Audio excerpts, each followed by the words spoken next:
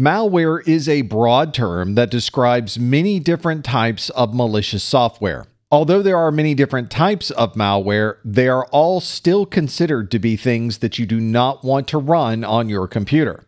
Some of this malware is designed to gather information from your system, such as the keys that you type into your keyboard, or maybe this malware is working together with other systems that are infected to create a large bot of systems. Malware could just be showing you advertising on the screen, which ultimately makes the attacker some money. Or you might have viruses, worms, or other types of malicious software that are designed to attack your system and your documents. In this video, we'll look at many different types of malware, but keep in mind that this malware may use multiple methods to gain access to your system. One common way is to start with a vulnerability. This is a known or unknown issue with your software that would allow someone access to your system without the proper credentials.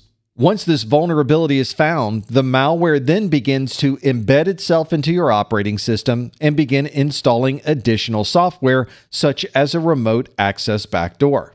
Once that backdoor software is in place, the attacker can now connect to your computer at any time and install new software, delete files, or modify information on your computer. For this malware to get onto your system, there has to be something that starts this process. We have to run some type of malicious software in the memory of your computer. This might be a malicious link inside of an email message that connects you to a website, downloads the malicious software, and runs it. Or it might be a pop-up on a website that encourages you to click the link. In reality, it is downloading and installing malware. Or it could be what we call a drive-by download, where you're simply visiting a website and then it automatically downloads a file to your computer. And sometimes it's not something that you actively do, but instead it's part of a worm that finds its way onto your computer without any type of human intervention. Fortunately, worms are very rare, so most of the time we will need to protect ourselves by following the best practices. But it's always a good idea to keep your operating system updated to avoid any vulnerabilities on your system. So make sure you run the Windows Updater to keep everything up to date inside of Windows, and make sure that you check all of the applications on your system so that they're up to date as well. One type of popular malware is a Trojan horse. This is named after the story behind the Greeks using a large wooden horse to gain access to the city of Troy. You are effectively inviting the software onto your computer and running it, thinking that it's going to provide you with some type of service or function, but in reality, behind the scenes, it's malicious software that is embedding itself into your operating system. Very often, the antivirus and anti-malware software you run on your computer can identify a Trojan horse and stop it before it becomes embedded onto your computer. Since you are installing this Trojan horse with your rights and your permissions, the Trojan horse now has access to all of the data and all of the resources that you do. This is why it's always the best practice to only install software that you trust so that you can avoid any instances of a Trojan horse. The malware developers realized early on that if they want to get their software on your computer, they need to be as invisible as possible. And one of the best ways to get onto your system is to avoid the antivirus and anti-malware scanner completely. One very common way to do this in the past was through the use of a rootkit.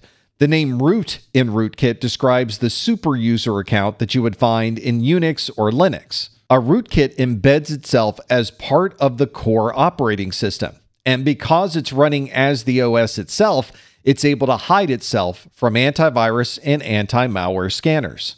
This also makes the rootkit invisible to the operating system itself. If it can hide itself from the scanners, it can easily hide itself from Process Explorer or Task Manager. This makes it very difficult to remove from your system because it's difficult to first identify that it's running on your computer at all. Fortunately, we addressed the problem of rootkits when we created the UEFI BIOS. This is a very standard basic input-output system that we're using on almost all of our modern computers today. There's a feature within the UEFI BIOS called Secure Boot. Secure Boot will examine the signature of your operating system, and if anything has changed with your core system files, it will not boot your OS. This has effectively stopped rootkits from being able to run on our modern operating systems.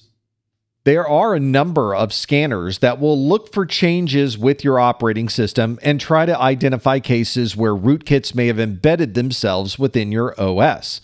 Many antivirus and anti-malware scanners have also included a rootkit scanner as part of their basic antivirus engine. Every rootkit tends to be a little bit different, so if you have identified a rootkit on a system, you may want to get a remover that is specific to that type of rootkit. And ultimately, using a system with a UE5 BIOS that has secure boot enabled and combining that with a modern operating system effectively limits the scope of a rootkit on those systems. Just like an actual virus, a computer virus needs a human being to be able to run an application to replicate that virus from one computer to another. This might be a program that you've downloaded from the internet, and when you click on that program, you've now started the virus running on your computer. And that virus may be communicating across the network, or you may be moving that virus from one system to another using some type of USB drive or other portable storage system. Some viruses are very quiet when they run. It's difficult to even know that a system may be infected with a type of virus. But some viruses use lots of resources on the computer, slow everything down, and make it very apparent that something else is happening with that computer. There are thousands and thousands of new viruses discovered every week, and it's always important to keep your antivirus and anti-malware software updated with the latest set of virus definitions. If you ever feel that your computer is watching you, it may be because there's spyware on your system. Spyware is malware that is watching what you do and is either reacting to things that you're clicking on, or it's documenting all of the things that you're doing on your system. So it might be a Trojan horse that ultimately has the malware that begins spying on us on our own computer. Some spyware embeds itself in your browser. It monitors your surfing habits, documents all of the websites you go to, and is able to report all of that information back to the attacker. Some spyware will watch everything you type into your keyboard. We refer to this type of malware as a keylogger. The keylogger is watching everything you type in onto your computer and storing that information. So this might be the URLs you type in to get to a website, or it may be the usernames and the passwords that you use to log into your bank account. These keyloggers will commonly collect all of these keystrokes on your computer, and then once or twice a day, it will send that keystroke information back to the attacker. This obviously creates a number of security challenges because there's no encryption between you and the keyboard. Every key press you make, every word that you type, and anything else that's input into your computer is stored for analysis later. And these keyloggers very often go beyond just logging your keystrokes. They might also log mouse movements, they might capture screenshots, and take anything else that you're doing and provide that information to the attacker. Here's what a keylogger looks like when it's running. I have started up on my computer a keylogger called the Dark Comet Remote Access Trojan, or a RAT. It is now watching all of the keys that I type in on my computer. So I started up a copy of Notepad. I typed in the words username : Professor Messer and password : not a real password. You'll notice the keylogger has captured all of this information inside the keylogger application. I started up Notepad. I typed in the word username : Professor Messer. I typed in password : not. I did a space and then a backspace and then a real password. On the screen, of course, it looks like all one word. And then you can see I hit the escape key, and all of this information was saved so that the attacker could examine it later. Ransomware is one of the newer forms of malware, and it's a type of malware that has become prevalent in recent years. Ransomware operates by encrypting all of your private documents, and then it holds those documents for ransom. Once you pay the attacker, they provide you with a decryption key, and you can gain access to your documents again. So anything that's on your system that you might have saved is now encrypted and unavailable to you. If you don't have backups, then you have no way to recover any of this important data.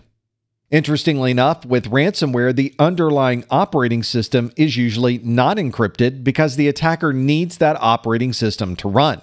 They'll usually have a message pop up on your screen that tells you exactly what you need to do if you want to gain access to those files again. The attacker knows that they're using very strong encryption methods to be able to protect your files, and there's no way to regain access again unless you can somehow get your hands on that decryption key. Many viruses are written just like any other application that would run in your operating system. So once your OS starts up, the virus begins as soon as the OS is available. But some attackers have found a way to embed their malware within the bootloader of the operating system. So before the OS can even start, the malware has already begun its process. This is another case where Secure Boot can really help prevent this type of malware from executing. Secure Boot will check all of our bootloaders as we're starting up our system, and if anything has changed with the signature of that bootloader, Secure Boot will not boot your system and will prevent that malware from running. Many types of cryptocurrency require some type of work to be done to be able to process additional cryptocurrency. For that reason, many crypto miners will have multiple systems using the maximum CPU so that they can run through these very complex mathematical equations in the hopes of finding some additional cryptocurrency. The more computers you can have doing all of this crypto mining, the more money you could possibly make. And malware writers know that they could write malware to embed onto other people's computers just so they can run through these mathematical equations in the hopes of making more cryptocurrency. Some of these malicious crypto miners will run as JavaScript on a web page. So you visit a website and you'll suddenly notice that your CPU is spiked. Or you might accidentally click a link in an email or download software as part of a Trojan horse, and now there is a malicious crypto miner that's running as an executable on your system. Many of these crypto miners will often use most of your CPU resources, so it's usually very obvious that something is not quite right in your operating system. Fortunately, most antivirus and anti-malware software will look for this type of software and remove it from your system. A somewhat disturbing type of malware is referred to as stalkerware. This is software that's designed to watch where you're going and what you're doing, and it's designed to report that information back to the attacker. This is software that you can download from the internet from many different companies, and usually it's software that is installed by someone that you happen to know. You can think of this as the worst kind of spyware. It's watching everything you do and everywhere you're going. This might collect screenshots from your computer, identify where you happen to be based on your GPS coordinates. It might be listening in to your microphone or recording information from your camera. This is also a very common technique that countries will use to surveil other countries and try to find out what may be happening over the border. But the software is not invisible, and if you're using the right anti-malware or antivirus software, you can probably identify stalkerware running on your system and be able to remove it completely.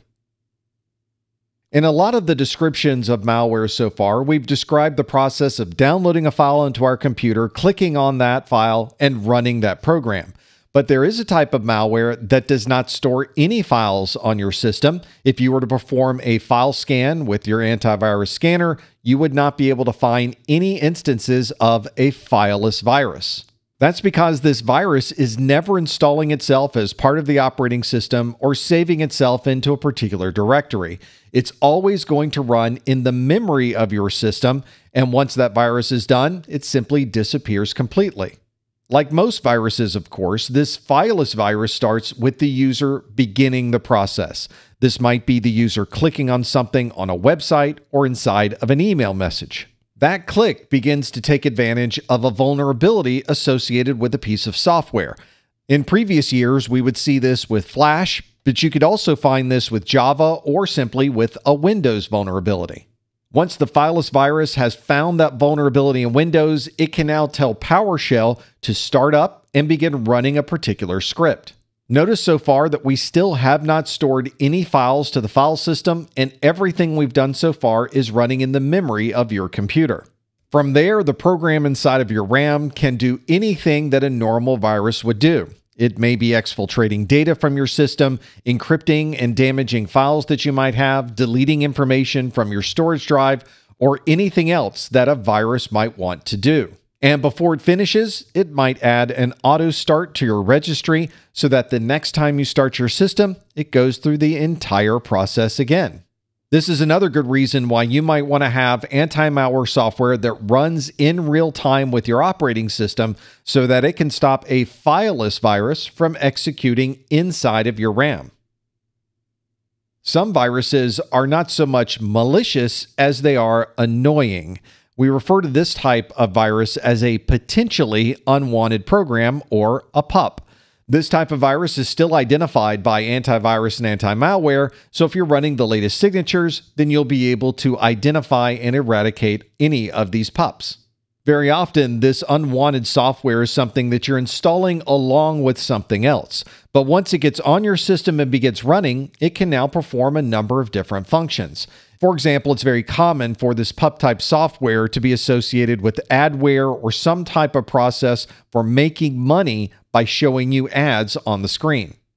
If you've ever seen someone's browser that has a very large toolbar with a lot of icons on it and you can't seem to get rid of it, it's probably a potentially unwanted program.